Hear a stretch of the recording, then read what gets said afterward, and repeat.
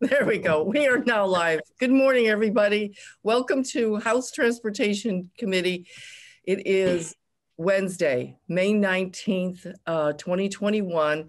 We are here graciously, some members who have been a part of the Climate Council and others are here hopefully to give us an update. And we thank them so much because this is a very busy time.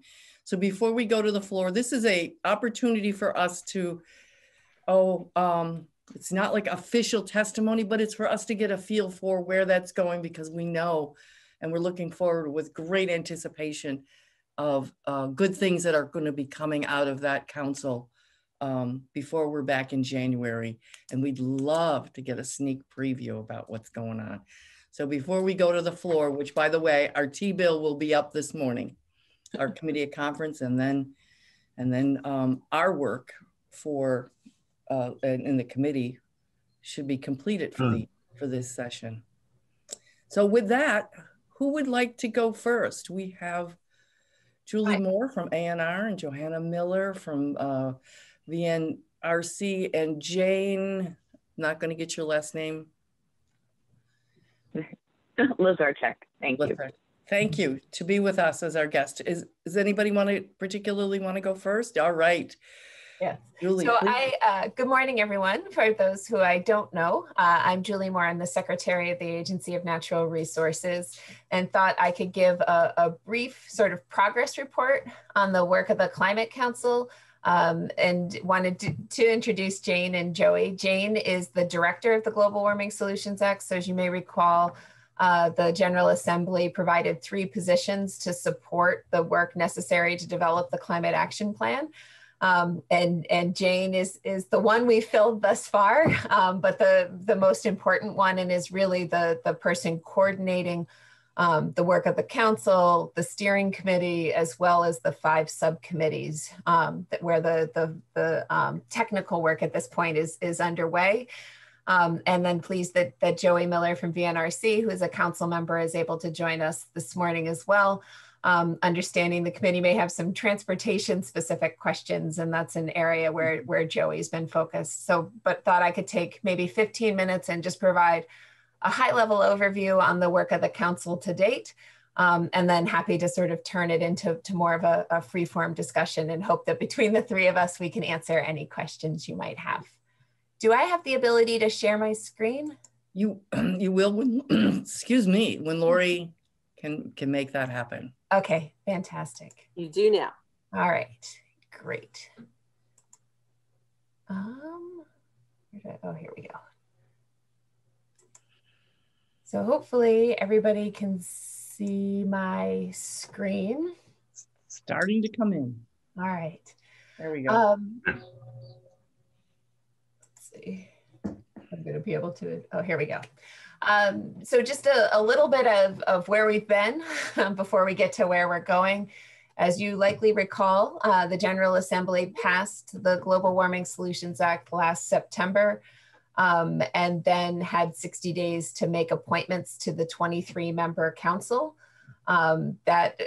All of the appointments were received by mid-October, and then the administration had 30 days to convene the first meeting of the council, which was held on November 20th. We did provide a very brief written report to the General Assembly back in the middle of January that just sort of really described the efforts we were undergoing to organize ourselves. And all of this is building towards adopting a climate action plan by December 1st of this year. As you may recall, the Climate Action Plan has a number of fairly specific requirements that need to be integrated into the plan, including strategies to reduce greenhouse gas emissions, efforts to encourage smart growth. We're charged with looking at long-term sequestration and storage of carbon across our natural and working lands. There's a requirement to achieve net zero emissions by 2050 across all sectors. We pay particularized attention to some of the challenges faced by rural and marginalized communities. All of this is intended to be done in looking at ways to reduce the use of chemicals and products that contribute to climate change, And then there's also a strong component around adaptation and resilience. So overall, I think of our work as falling into three big buckets: the greenhouse gas emissions reduction bucket, the climate adaptation and resilience bucket, and the carbon sequestration bucket. And can talk a little bit more about that when we get to the subcommittees and how their work aligns with those. The full council has met 8 times since that first meeting on November 20th. We had several meetings a month early on, but have now gotten into a cadence where we're looking at meeting once a month, because much of the substantive work at this point is actually taking place in the subcommittees. And it's really sort of the council's role is more plenary and focused on ensuring that the subcommittees are continuing to advance their work in a timely fashion that will allow all those pieces to come back together as part of the climate action plan. And then also really thinking about stakeholder engagement and outreach across the full breadth of the council's work. Although it wasn't explicitly provided for in statute, we did end up creating a steering committee for the council that has 6 members, myself and Secretary Young, representing the executive branch. And then we have 2 of the legislatively appointed members by the House, 2 of the members that were legislatively appointed through the Senate, for a total of 6. And our role is to meet a little bit more frequently. We develop the council agenda meetings, and then also have a role thinking about contractor support. And I'll talk a little bit about that piece in a moment on down the line. But that box at the bottom really gets to the point of the steering committee, which is to organize the work of the council, but not control it. So in statute, we were provided with 4 specific subcommittees: rural resilience and adaptation, and we've broadened that to have a statewide focus on resilience and adaptation with particular emphasis on the challenges faced by rural and marginalized communities. Cross-sector mitigation, which is looking at the different sectors of greenhouse gas emissions reduction. So transportation versus building heat versus agriculture versus electricity, et cetera. The Just Transition Subcommittee, which is looking at how these policies would impact different communities across the Vermont landscape. The Agriculture and Ecosystems Subcommittee, which I think of as the Carbon Sequestration Subcommittee, but looking at ways we can take advantage of the benefits the myriad benefits provided by natural and working lands. And then we did end up creating a 5th subcommittee, which we've termed the Science and Data Subcommittee. And this subcommittee is looking both at the greenhouse gas emissions inventory, which serves as the basis for all of our calculations, and is a piece of work that DEC has maintained for more than 10 years now, just to make sure it's actually the right tool for this Climate Council job. And the Science and Data Subcommittee is also working on an overall carbon budget for the state of Vermont, which will help us determine our ability to meet that net zero by 2050 goal that was established in the Global Warming Solutions Act. So, Julie, may I ask you a question? Please. So if we're so curious, over the summer, we can go back and watch these meetings? You can. So there's a Climate Council website, and maybe Jane can help and paste a link to it in the chat so that you'll have access. Send it to Lori, she'll give it to all of us. Okay, fantastic. But not only the council meetings, but the steering committee meetings and the subcommittee meetings are all recorded and made available through the website. So there's literally probably at this point hundreds of hours of work. The beachside novel and go right to. Correct. And there's to the extent the committee's interested, I can certainly flag some that I think would be of particular interest. But it's all out there, and we have had continuous public participation in all of the meetings, which is welcome, and I think a reflection of the interest that this work holds for the broader public. Thank you. So just a little bit more on the subcommittees. Generally, they have 8 to 10 members. That was sort of our rule of thumb.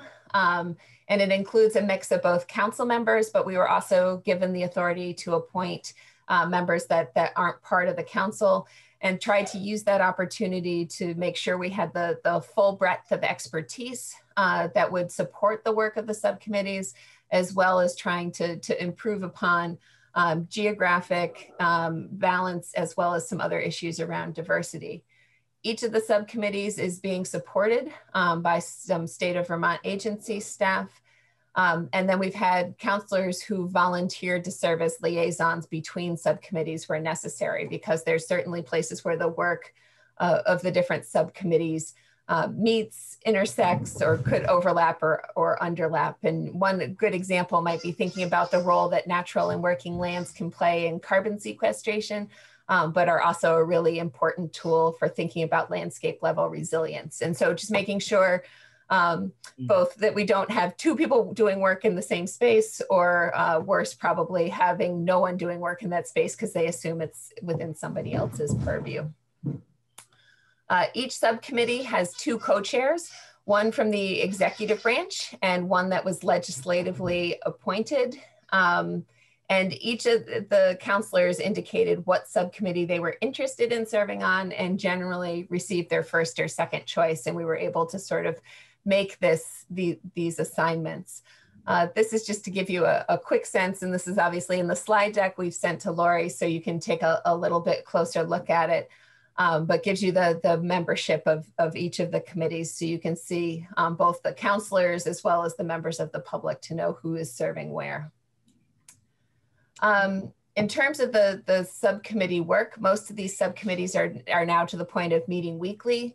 They've all drafted a charter, and then we went back and matched them up against each other to make sure there isn't overlap or underlap.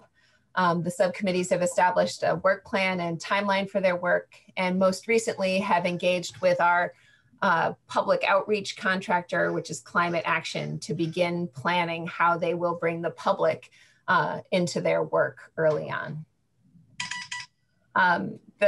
All of this is building towards the Climate Action Plan, which, as I noted before, needs to identify those specific initiatives, programs, and strategies. And we have developed sort of a sequence for that work. It includes inventorying existing programs, then looking at what else we need to do to actually achieve the targets of the Act, thinking about how we're going to pay for all of this, developing a strategy to monitor our progress and make sure that we are making both cost-effective investments and that they're having the desired impact.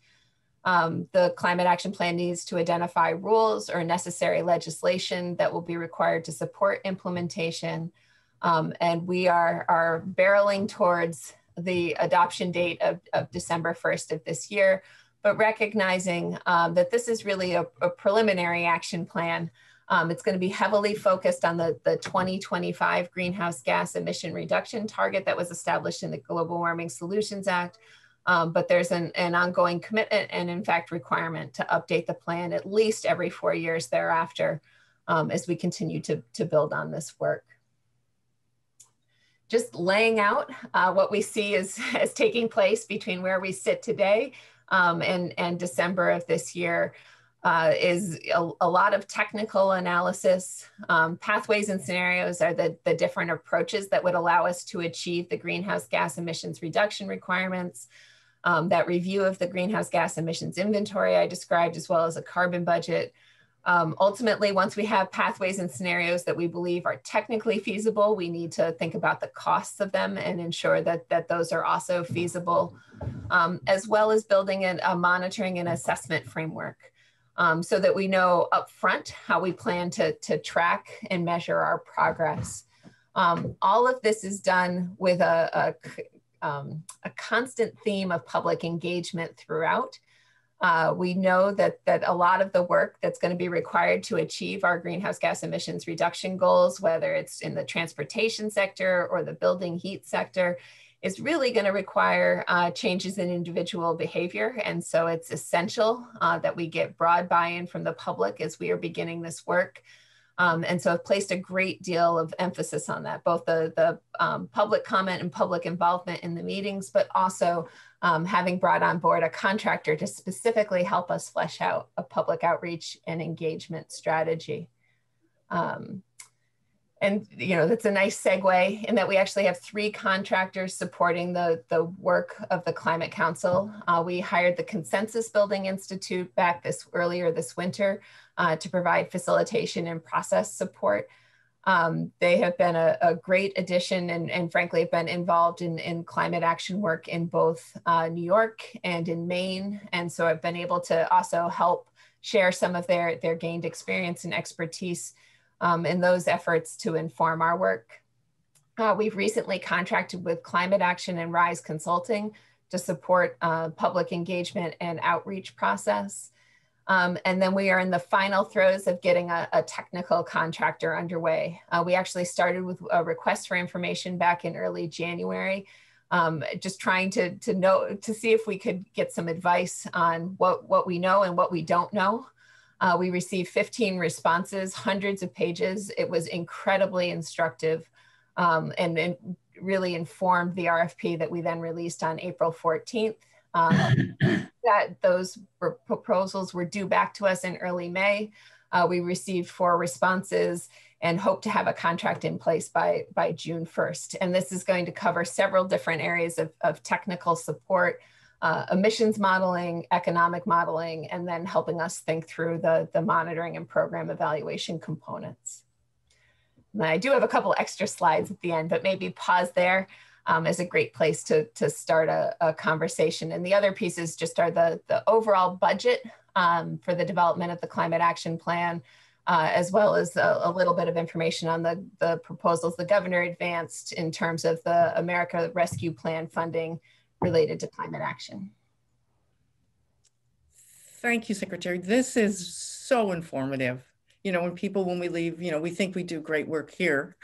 Sometimes we try to and work in conjunction. So we're really looking forward to the work that comes out of this. And it's a great segue for us to end our session and going forward. I see Representative Shaw, your hand is up. Oh, good. Representative Burke, welcome. I was worried. And thank you, Madam Chair. For Julie, I guess. Good morning again. Early in your presentation, you showed up some slides that talked about your rural resilient subcommittee and talking about marginal communities. And I'm wondering what defines a marginal community. And I'm hoping economically disadvantaged communities are in that list. I will actually turn it over to Jane because I have not been participating in that particular subcommittee, but do know that's been a topic of considerable conversation. Thank you. Thank you, Representative Shaw. So excitingly, the first body of work that's coming out of one of the subcommittees is actually contains a definition of just that, and the Just Transition Subcommittee is putting forward a package for review and consumption by the other subcommittees and the council on Monday that will include the set of guiding principles, which will be the underpinning to inform the strategies and recommendations that come out of the subcommittees. And included in that is also a definition of impacted communities is the term that they've settled on that encapsulates marginalized communities and speaks to, just as you say, economic disparity, geographic disparity, BIPOC communities, impacted frontline communities, and communities that face the brunt of most of the climate change impacts and will need to be considered for adaptation. And the final suite in that package includes a set of questions that take the guiding principles, which are very high level, and make them actionable for subcommittees to consider as they think about strategies and recommendations development. They're the first series in what will likely become the equity impact assessment to consider on the back end of policy recommendations and strategies. Great, I'm glad to hear that, how broad that charge is going to be, and quite often down my way, and I know maybe up in the Northeast Kingdom, the economic vitality of many of our communities is very poor. And so I appreciate you considering that factor when we're looking at that, because those are the communities that are going to need probably more help than the larger communities. Thank you. Anybody else? Oh, Representative Burke, I hear that your internet is a little sketchy this morning. I'm sorry. Yeah, and not only that, but I completely spaced out this meeting until I It's a text, yeah, contacted back. I'm so sorry. Oh my gosh. I'll have to go back and watch. YouTube is terrific for this. As a matter of fact, we're learning this morning that all of the council's meetings, it's going to become my summer go-to watch to get caught up. You have no idea, Secretary and others, how often during our legislative session that, you know, we've tried to, and I hope that, you know, within the work that we've done this year is an attempt to keep advancing goals or, you know, activities for Vermont and Vermonters that help us get to the next step. And that nothing that we've done, I believe, has interfered with getting there, and making some smaller steps this year, and looking forward to really partnering next year with what comes out for what we need to work on. So we're going to look forward to it and get after it. I see Representative White's hand up. Thank you, Madam Chair. And as someone who missed yesterday's meeting, I'm maybe feeling a little better about it. I just want to thank Julie and Jane. And then I had a question that you actually were alluding to it, which is, I think that our committee has a real opportunity to work hand in hand with the recommendations that come out of this group. And I'm wondering, as you look at the transportation bill that I don't know, the bow might not be fully on it yet, but like pretty close, right? Maybe this morning we're gonna, the bow will be glued this morning. It'll be really stuck to that beautiful package. What your reflections would be on if we're kind of moving in the right direction, and I think proactive is the word I would use, assuming that we'll be considering the same ways to tackle emissions reduction. Yeah, I'm happy to start, and then would love for Jane or Joey to weigh in. Certainly the T-bill contains a lot of really exciting investments and incentives around electric vehicles. And we know that that's going to be a central component of what we have to do to achieve our greenhouse gas emissions reduction goals. I think the most recent report from the Energy Action Network suggests that we need north of 40,000 electric vehicles on the road by 2025, which is a tenfold increase from where we sit right now. I would say my only concern or frankly reflection is, in addition to incentivizing electric vehicles, I think there's a lot of work to be done to incentivize the construction of electric vehicle charging infrastructure.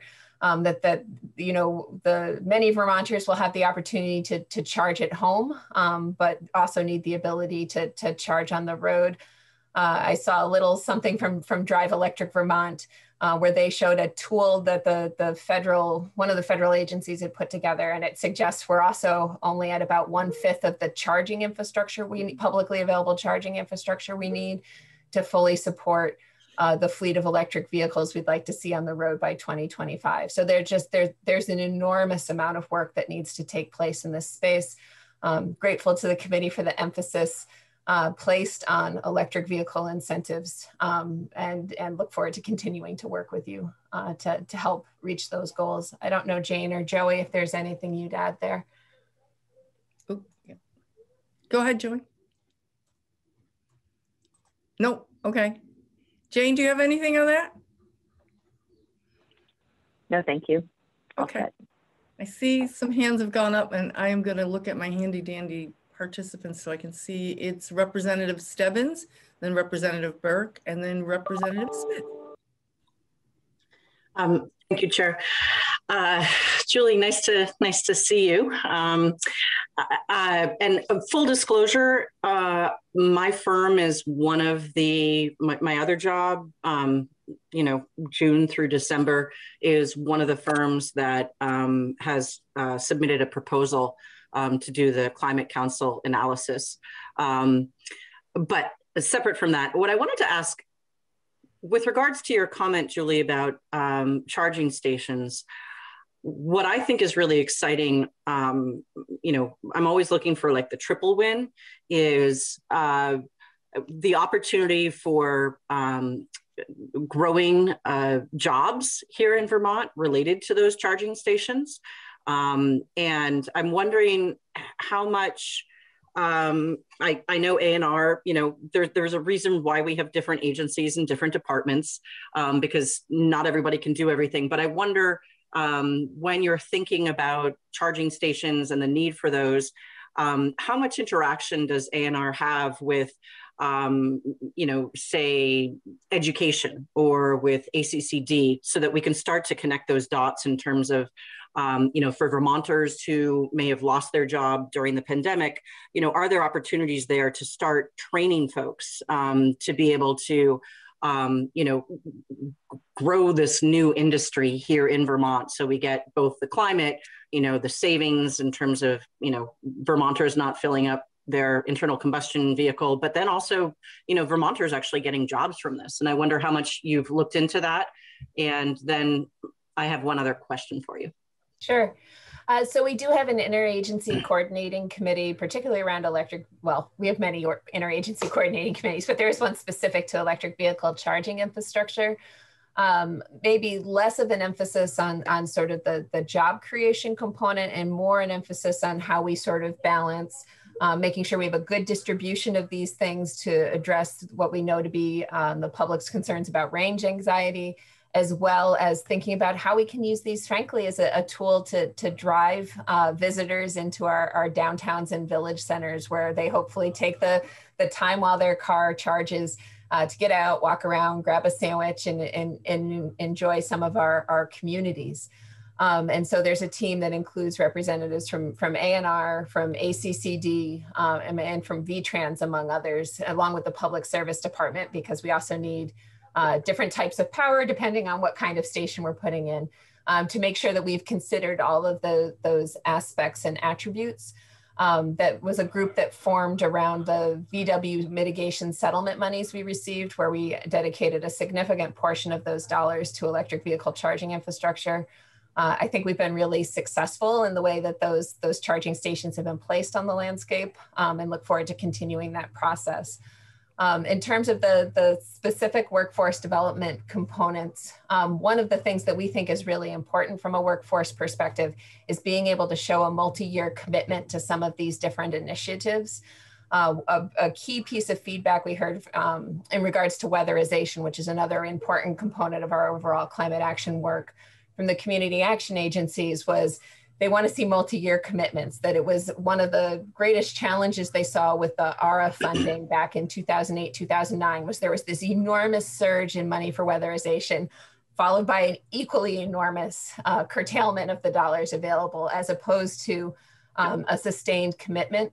And that's one of the things that went into how we thought about the ARPA dollars, and frankly, how we will think about the recommendations we bring forward for any future federal infrastructure package, is trying to demonstrate sustained commitment in these areas, which I think inspires businesses to build the workforce they actually need to take advantage of those resources.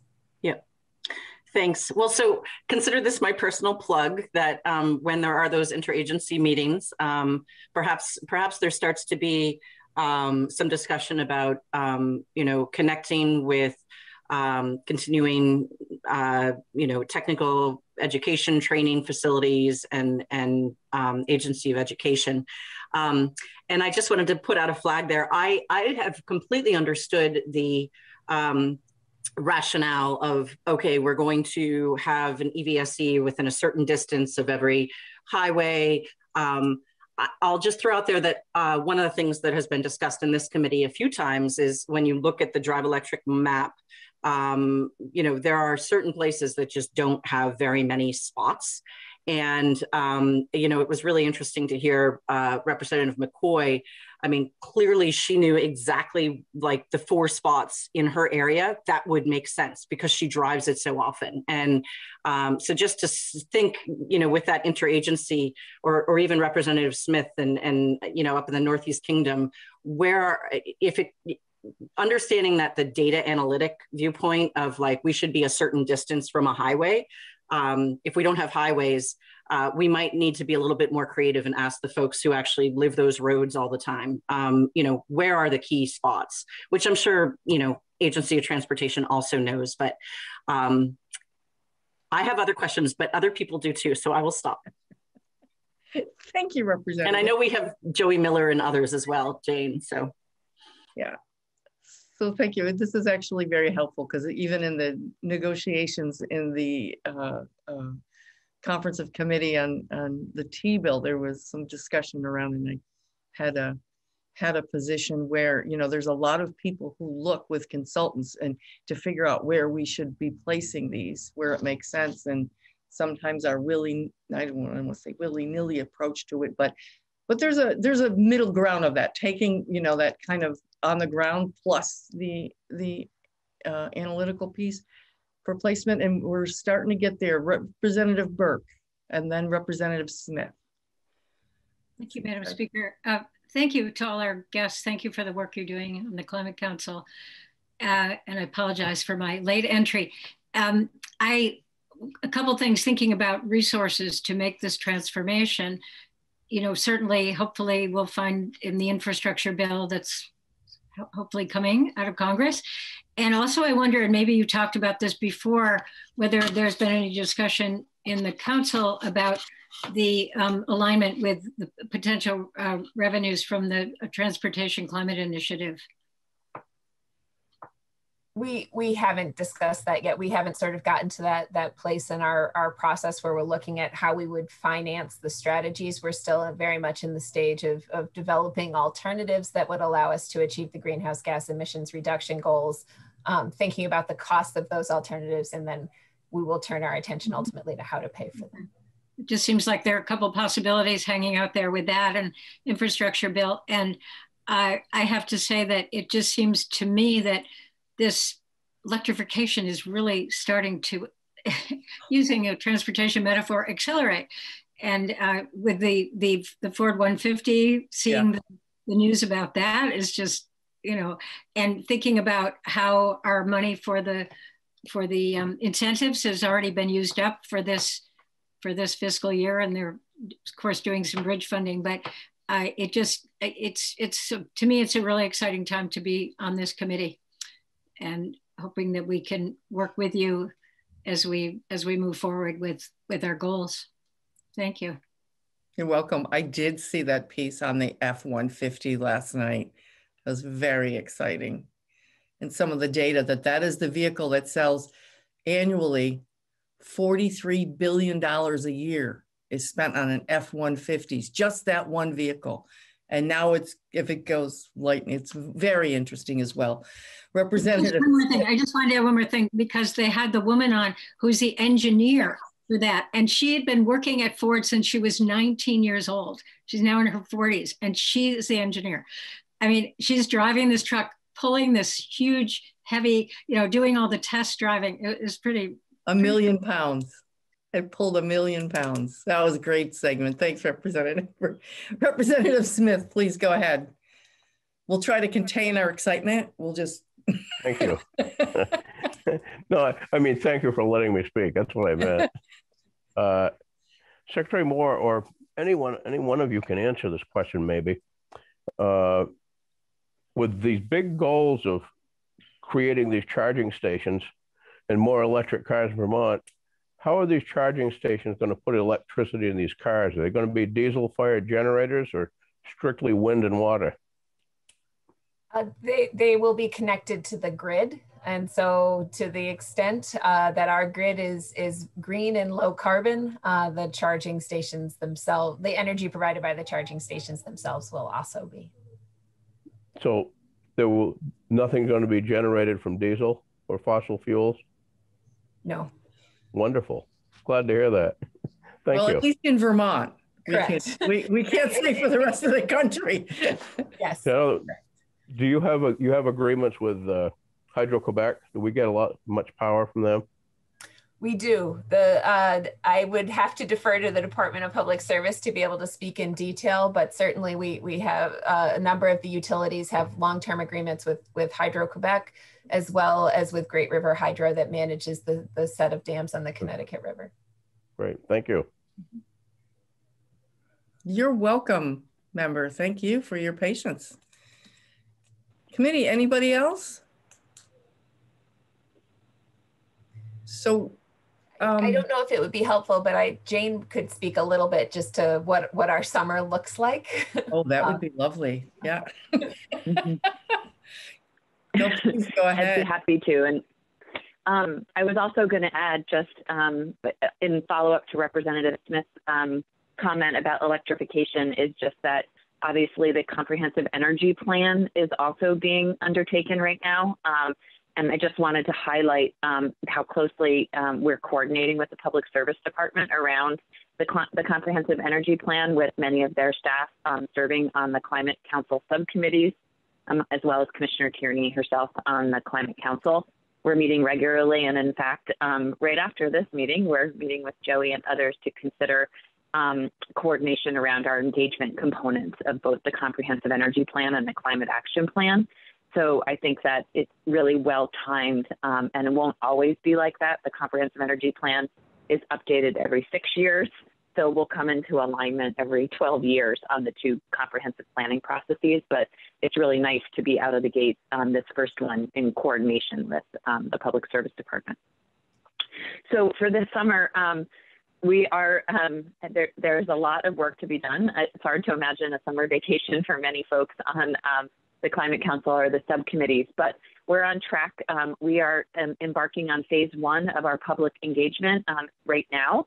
That includes the development of the public engagement plan by the end of June, as well as to inform that component, the audience analysis, which will include interviews, as well as a discrete number of roundtables around key allies and partners in the work, as well as a roundtable primarily focused on BIPOC members of our community and organizations that represent BIPOC members of our community. So that will be done in June to inform and be distributed and synthesized to the subcommittees to inform their strategies and recommendations that are due to be teed up as a complete package at the beginning of July. That will not have been informed at that point by the technical analysis, which will come towards the end of the summer around the sectors analysis, pathways analysis, around the 4 main components of the cross-sector mitigation subcommittee, which include transportation, buildings, electricity, thermal, and non-energy emissions, which the largest bulk of that non-energy is agriculture. Throughout the summer, we'll be continuing along the way with that technical analysis in close concert with the technical consultants, at the same time doing the public engagement around those draft strategies and recommendations. It'll mean for a busy fall when we come back in September and attempt to put together the complete climate action plan throughout the fall, which will then include the analysis around the economic components. So trying to understand what each policy and strategy will cost and mean on the ground for Vermonters, as well as including the comments and thoughts from the public over the summer on the strategies and recommendations, and further in line with the technical analysis, which will be wrapping up in the fall. So we're on target and to put together the comprehensive climate action plan for the December 1st deliverable, recognizing that there'll be ongoing public engagement to follow around that plan come next winter. But our intent will be to move into rulemaking in the winter, as well as consider those no regrets must-have policies with the legislature as you reconvene next year. So that's it in a nutshell. And just as far as the technical analysis component, which we've alluded to, that's the final big contract for us to get in place. And that RFP closed last week, and we had 4 excellent proposals, all of which any of them could do the job. And we're moving forward with a contract as we speak. And so we hope by the June 1st that we'll have that work in place to coordinate closely with all of the subcommittees, but in particular cross-sector mitigation that'll be looking at mitigation strategies. Thank you. Definitely wets our whistle about what's coming and very exciting. It's a great way to sort of end our official testimony for the session. I see one more hand, Representative Stebbins, please go ahead. Thanks, Chair. And to Julie and Jane, thank you both so much. I'm feeling badly because we asked Joey Miller to speak, and I'm just Joey. You know, you're sort of one of the many volunteers giving your time. I'd love to hear what your experience is, what you're seeing, what your role is. I will be brief. I know you have to go. Thanks, Representative Stebbins, and thanks for the opportunity to join you here this morning. You got the very high-level overview from Secretary Moore and Jane, but just so you know, in case it's ever helpful, a little bit more about the structure. I'm the House appointed member representing the environmental community, which is a big task considering the environmental community is not monolithic, but my organization, the Vermont Natural Resources Council, we do a lot of work in coalitions. So we are connected to a lot of Vermonters in that way. And another role that we play is helping to coordinate the Transportation for Vermonters network, which is a network of a lot of different partners. As you are well aware, this is my first opportunity to be with you all, so I appreciate the time. And I also just want to say thank you for all your work on the transportation bill. I have been following that and really appreciating all you have done, and I do hope you tie it up with a bow today. But I think some of the programs that you have expanded on there, as we've been talking about, and or created, like the Replace Your Ride program, are the very things that we are going to be looking at to further partner with you on and to do more work on as a state. And just so you know, when it comes, Jane articulated it on the cross-sector mitigation subcommittee. I'm taking the lead on the transportation work, building off a lot of the work that has been done to date, and really trying to inform that work by following what you are all doing, but also working with connecting with our regional planning commissions. Representative Smith, when you were asking your question, I was thinking, we have so much work that we have done, and our RPCs are really, really important partners in this endeavor. So working with a lot of different folks there. So yeah, we're deep in the work. We've had several conversations with these informal networks of experts and practitioners, and we've begun talking about some of the different strategies that are not surprising to you, like electrification and reduction of vehicle miles traveled, higher efficiency vehicles, doing what you've done, like expanding transit, bike and pedestrian facilities, telecommuting. Those are the initial conversations. The Transportation and Climate Initiative has come up in our sort of many different conversations, but as Secretary Moore alluded to, this is in the process of early conversations, baking this, and we're looking forward to going out to the public for further input and building off the work that we have done to date on the comprehensive energy plans, historic climate council work, including the Governor's Climate Action Commission. I was a member of that commission and helped lead the transportation work there as well. So we got a foundation upon which to build and a lot of work to do, as you heard from Secretary Moore and Jane. And that really critical component is going to be informed by the public as that really ramps up. So I just appreciate the opportunity, Representative Stebbins, just to give you a high-level overview. Thank you for the work that you've done. And I personally am looking forward to continuing to work with you all in the legislature and in this process to make progress in a really thoughtful, equitable way. So thanks. You're welcome. I see another hand is up. Representative White. Thank you, Madam Chair. And this is a bit of a can of worms as we get closer to the end of this meeting. But so TCI, and it's coming down the road. We can see it, hopefully. What role do you think that the Climate Council will play when it comes to TCI and recommendations, knowing that that's maybe behind the curtain? And do you have updates for us as a committee that would be relevant as we go into the summer? So as I assume you know, the administrations continued to participate in the TCI conversations. There were just 3 states, I think, that agreed to sign on initially, but another group that's sort of in that second tier. And that's where Vermont sits. Commissioner Walk from the Department of Environmental Conservation has been sort of our lead in that space, and is continuing to participate in the meetings around TCI. I think that is a funding tool that's out there, and we recognize that. And in some ways, we need to sort of wait till we build up our strategies to see if it matches and that makes the most sense. But absolutely are continuing to pay close attention to the rollout of that program, and have been involved in the conversations about how it's structured. So to the extent Vermont does choose to move forward in that space, that it's sort of built in a way that will facilitate that. And I know that that's really the big thinking that's gone into the way Massachusetts and the other states have continued to convene these conversations to ensure that that next tier not only has the opportunity, but they've created a structure that would actually support participation by a broader coalition of states. So work continues on that, I would say, at this point in parallel, but ultimately the Climate Action Plan will bring those two together as we need to look at how we're going to pay for the work that's identified as being required. Thank you. I too have, I'm sorry, Representative White, were you finished?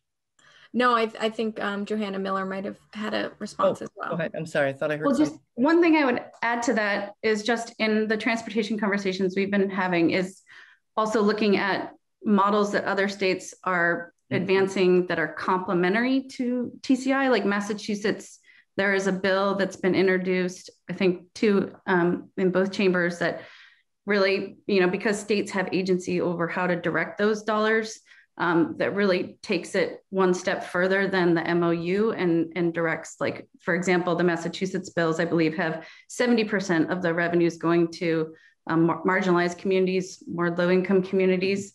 And I raised that here for you because if TCI does move forward, Vermont could have the ability to, shape where those dollars go and to direct them to more rural places or to places who carry a greater energy burden.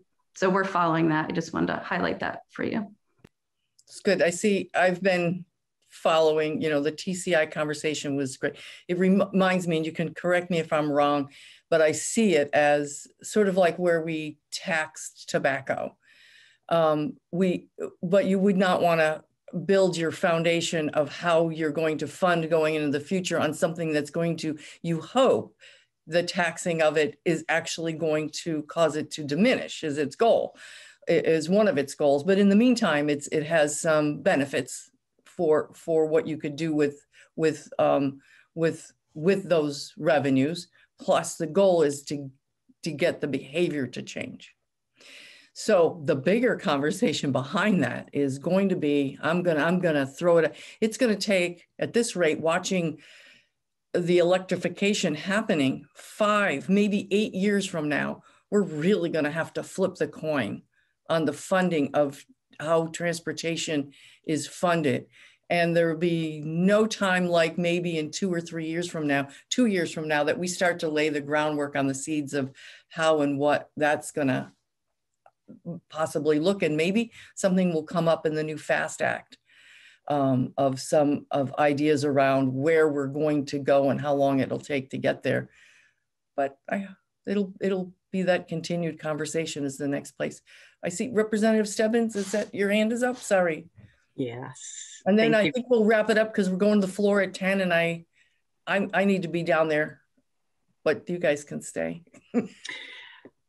Thanks, Madam Chair. I was just going to say what I think is neat about TCI is that it's, to your point, Madam Chair, if you tax something, it doesn't necessarily change behavior. I mean, if someone's addicted to smoking, they're going to keep smoking.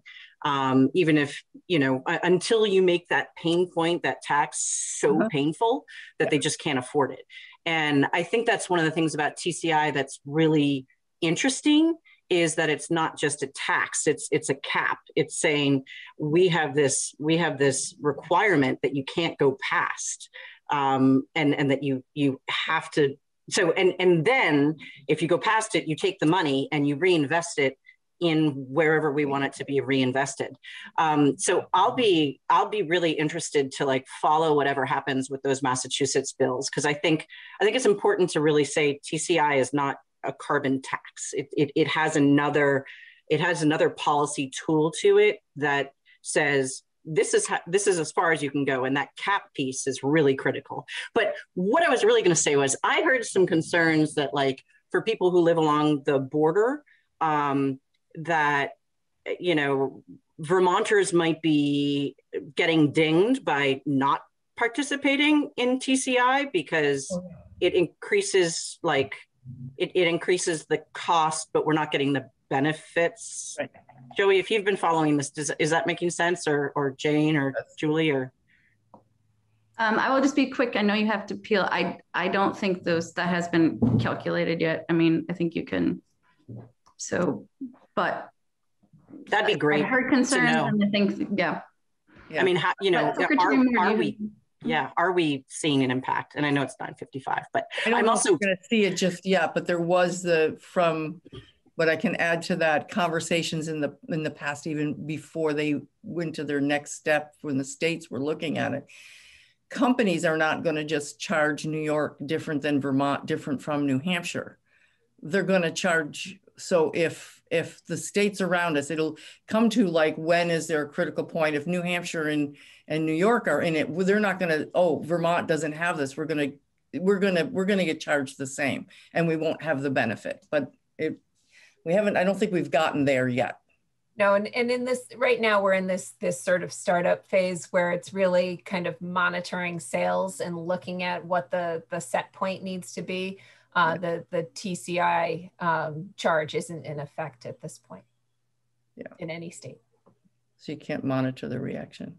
Correct. This is all good. This is really, really good, and I'm sure that many members will be paying attention as much as we can, and that sort of wanes. Life will get very busy in September. We'll go, what? There was something really good happening, which is like what happened this year. We knew you were out there working and doing great work. We just were in our lane doing this work. And I appreciate you coming in today to be able to give us that update and a hint at what's coming and what we should pay attention to over the summer and fall in this area of change. Thank you for the opportunity. It's a pleasure to be here. Encourage any of you to join us for any of our council meetings and see the council itself at work. We meet generally the fourth Monday of the month, the morning of the fourth Monday of the month. And our next meeting is scheduled for May 24th. So I'll always welcome people to join us and participate, and would welcome the opportunity to come back next winter when you reconvene and share further updates as to the work of the council. We look forward to it. Thank you for coming. Have a good afternoon, and thank you. It's going to be a great day. Thanks, everyone. Good luck with the bow. Bye now. Bye-bye. So committee, we're gonna go to the floor now, and I message from the speaker that we're going to take up our T-bill conference committee this morning. So I hope I'm ready. A little nervous, but I'll try to do my best. And we are meeting as a committee tomorrow morning. Tomorrow at 9:30. Everybody huddle. It's going to be our last huddle. I'm calling it the family huddle. Okay.